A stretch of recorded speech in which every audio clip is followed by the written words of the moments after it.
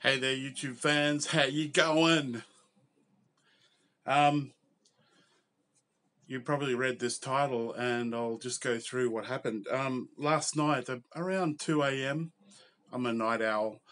I had a couple of big pieces of rye bread, and I woke up this morning as a type 2 diabetic with a blood sugar in the Australian standard of 9.7.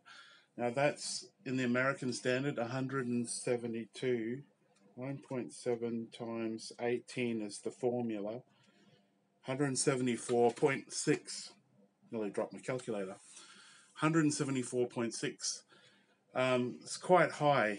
And I tell you what I did to get it down. I walked around a little bit, got the rubbish bin, and then had a shower. But I then had 3 boiled eggs. And now have a look at what it is. 6.9. Um, I ate about half an hour ago or so, maybe under an hour. And what do we say? 6.9. 6.9 times 18 is 124.2, which is, it's high, but it's reasonable, 124.2. So what's the moral of this story? Of course, I did a video before about trying to stop eating after dinner or a few hours before you go to bed. That's one good thing.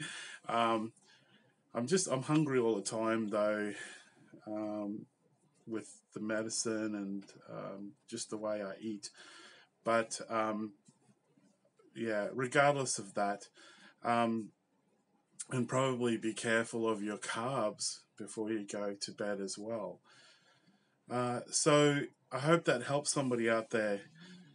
So just to bring those blood sugars down, of course, check with your doctor. I did take a little bit more medicine, but this medicine takes Jardiance. It takes a while to work, and I don't think it has anything to do with that. What really helped me was the 3 boiled eggs, pure protein.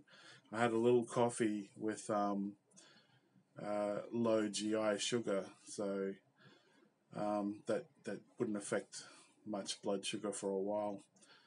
Hope this helps, guys. Very interesting. Remember to like, comment, and subscribe. Take care.